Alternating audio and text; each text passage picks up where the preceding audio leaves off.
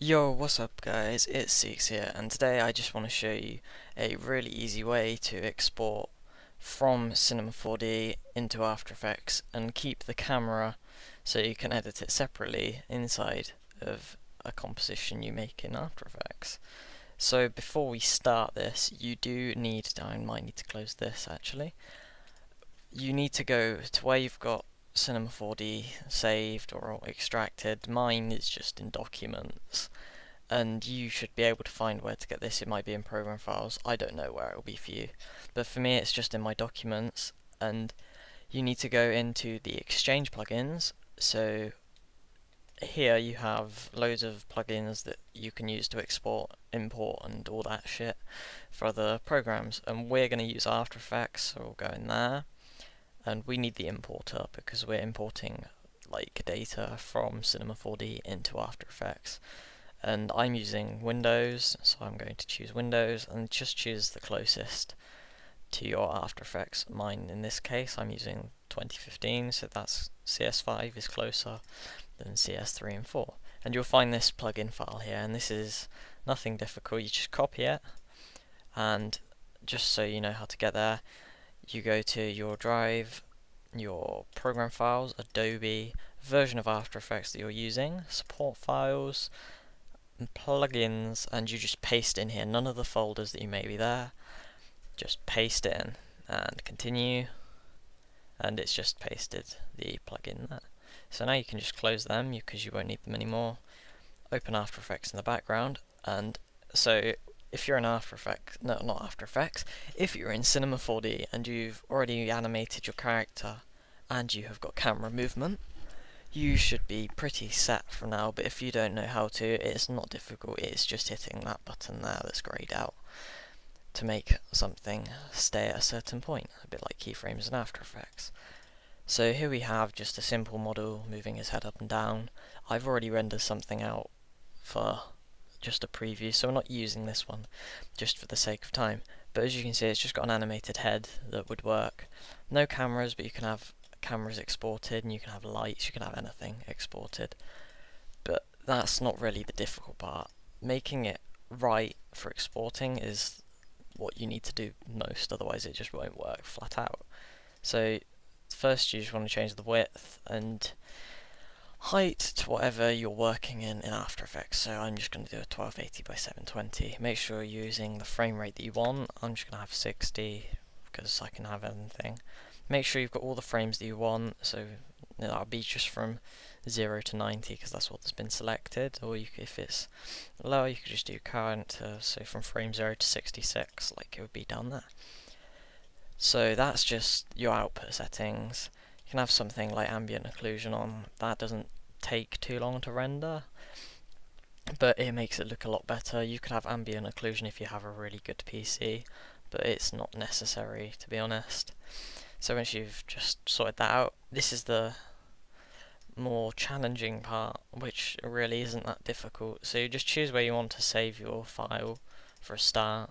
So yeah, you can choose wherever you want it. I'm not going to save this, so I don't need to. And then for your format, that's what you really need to change, because if you changes anything like a video file, like a QuickTime or an AVI, it's just going to be a solid video with a black background or whatever the background color that you've got. So you want to change it to PNG because that allows you to have transparent images, and that's why you want to use it.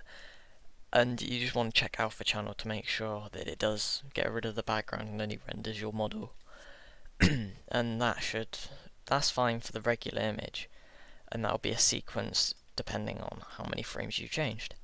And then for your compositing project file, this is what you would probably never touch in After Effects before if you're not familiar with it.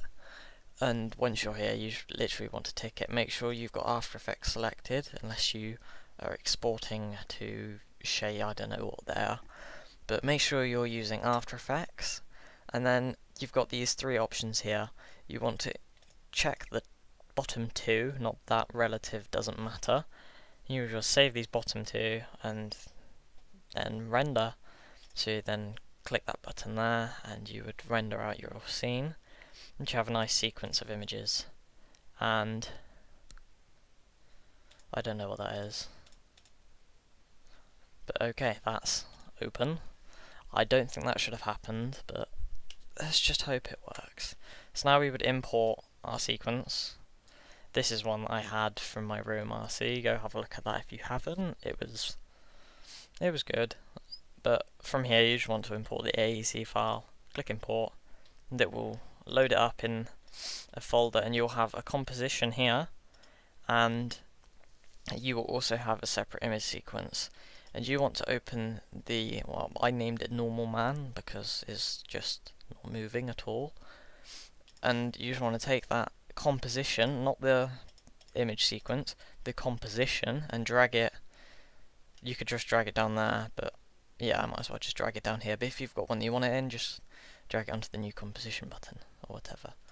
So if I've just dragged it down here, you can see I've got my character animation, and you can see it has no background if I were to add a solid behind it. So that's all good. That means we've exported it properly. But to make sure you can change the 3D data, camera, and everything else you've exported, you want to go inside the composition that you just dragged down there.